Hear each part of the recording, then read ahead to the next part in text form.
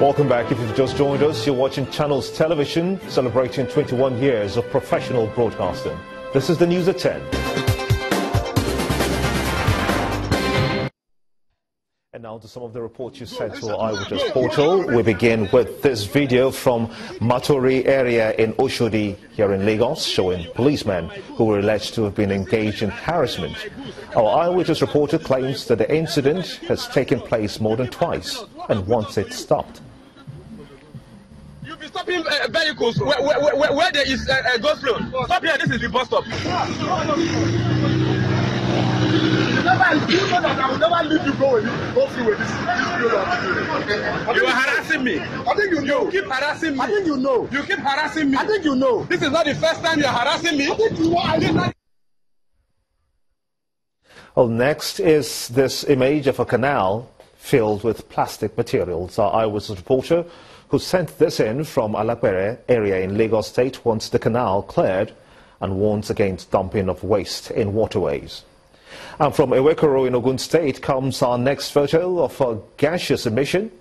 Our Eyewitness reporter is worried by the implication of this pollution, which he says is a common sight there.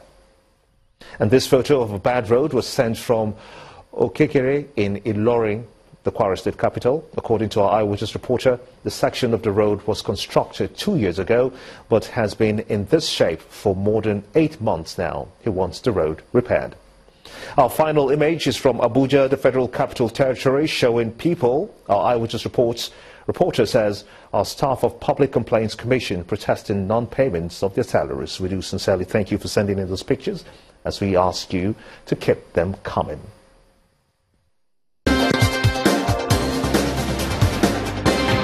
Airtel, the smartphone network.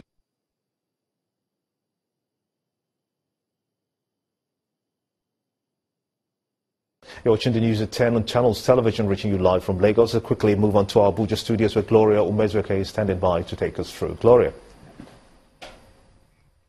Hello again, Bar. Great to see you, and welcome to the nation's capital.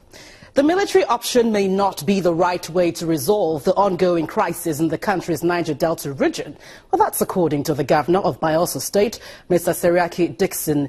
He made this known after meeting with the president at the villa in Abuja. The meeting, which lasted for about an hour, focused on measures to proffer some solutions to attacks on oil installations in the oil-rich region. Well, speaking to State House correspondents, Governor Dixon thanked the president for his non-interference in the Bayelsa elections. In the Niger Delta, the terrain, the historic nature of the issues and challenges are such that military solution may not be the way forward. For us, who are products of the political system, who are at this level, we have a duty to mobilize communal and local leadership. We have a duty to support the work that intelligence agencies and security agencies are doing. We have a duty to ensure that issues are better appreciated and that we break the communication gap. And where there are issues, those issues need to be addressed. It's also our duty to network, as I'm doing, ensure that problems that are identified as the root cause of some of these challenges are looked into. The military solution, I've always maintained, is not the right option. The change of leadership style adopted in the military has contributed largely to the successes recorded in the fight against terror. Well, that's according to the Chief of Defense Staff, Lieutenant General Gabriel Olunishakin. The military chief made this known while speaking at a lecture series on leadership at the National Defense College in Abuja. He says no amount of equipment or technological superiority will ensure military success without the implementation of visionary leadership. No amount of equipment and technology is running a short success without adequate leadership at all levels. It is instructive to note that the leadership of the Air Forces of Nigeria approach to military leadership has proven to have far-reaching positive effects on morale, commitment, and fighting efficiency of the forces. This approach has been partly responsible but a series of successes achieved in the ongoing operations. Application of interpersonal skills in leadership has also helped to effectively synergize with other organizations and agencies, including the media and foreign partners to achieve desired results. With the new approach adopted by the forces of Nigeria and continued support of government and the Nigerian people, I am confident that we are better positioned to effectively contain the security challenges that are confronting the nation. The Defense Headquarters has commenced the process of reviewing the harmonized terms and conditions of service for both officers and soldiers rating and airmen. Although the country is currently grappling with some economic challenges, it is my fervent belief that better welfare services for our personnel will serve as one of the strategies for enhancing professionalism and an essential aspect of leadership. Meanwhile, Canada has commended the Nigerian military for its efforts at curbing the activities of Boko Haram in the country. In an interview with our foreign affairs correspondent, Amarachi Ubani, the Canadian High Commissioner to Nigeria, Perry Calderwood, who has been in the country for 3 years, says he has monitored progress made against the group and is proud that Canada has been a part of it. It has in fact achieved tremendous progress over the last year or year and a half in combating Boko Haram. I was fortunate enough in late June to travel to Maiduguri and from there to Damaturu in Yobe State by land, and was able to see with my own eyes that a large measure of security has been restored, at least in the cities. Sadly, I also saw that the humanitarian impact of the Boko Haram insurgency and very large numbers of internally displaced persons and the humanitarian needs as a consequence of that. To respond to your question about what Canada has done, we have looked for niches where we can complement what other partners have been doing to support Nigeria and Nigeria's own significant capacity. A lot of our effort has been focused in the area of training the Federal Police of Nigeria.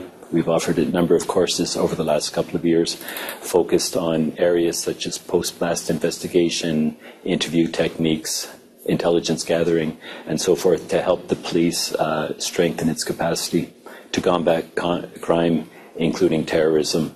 That's one example, and in the area of security, we've supported a number of other projects and elsewhere in the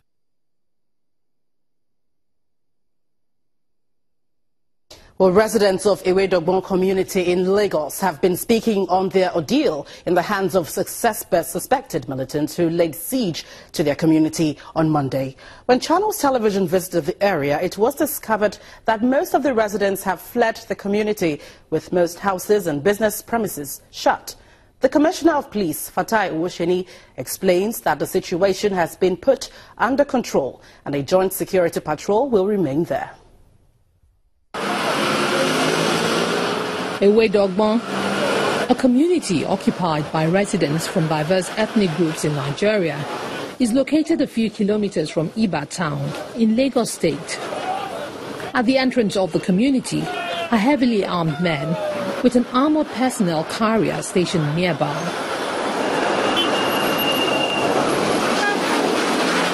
They are here to keep the peace in the community, which came under attack by some suspected militants on Monday.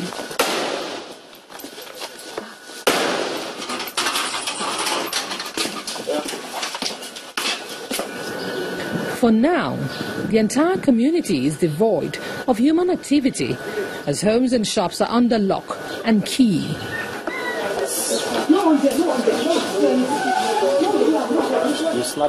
Although the alleged hideout of the militants on Bamboshe Oyedele Street has been set ablaze, the security operatives insist even these shanties must go down. àwọn ló ń kọ́ sí problem lọ́dọ̀ wa nílùú Àkẹsàn yìí ní Ebidogbon. Wọ́n ń ta epo black market wọn pẹ̀lú wọn tó ń ta àgbà tó tán change kó nínú black market ló di pé wọ́n ń gbé epo kántà àgbà tó jásìn ló di pé wọ́n ń kidnap wọ́n ń jáde wọ́n yìnbọn anyhow. We are here.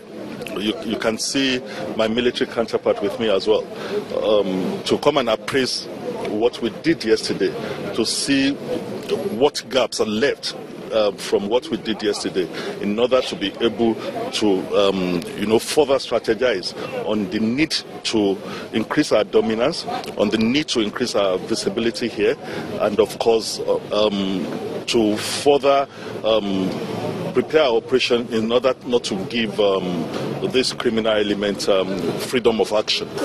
Hey, woman, where are you going? Come here! And then the operatives noticed a suspicious move leading to the arrest of these suspects.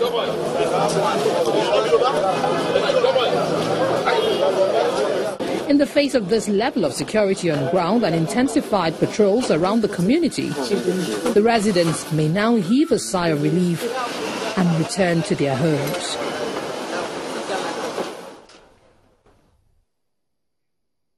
When the news at 10 returns, UK Prime Minister's trade envoy visits the Nigeria Stock Exchange, pledges stronger trade relations with Nigeria.